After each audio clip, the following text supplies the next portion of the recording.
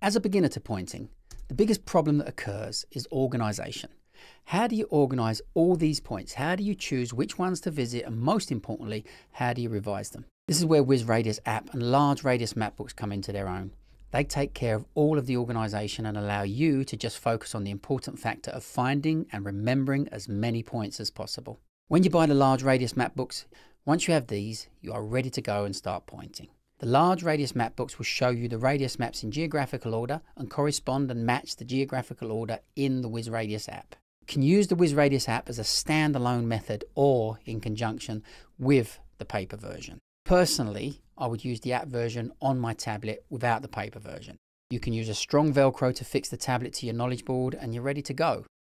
I understand that some people are uneasy doing that, so in that case you will need the paper version. And you can use the paper version on your board and keep your tablet with you for constant revision, which will be necessary. For the purpose of this video, I'm going to show you the method of using the WizRadius app in conjunction with large radius paper versions. All the advice in this video remains the same if you choose, as I would, to use the WizRadius app without the paper version.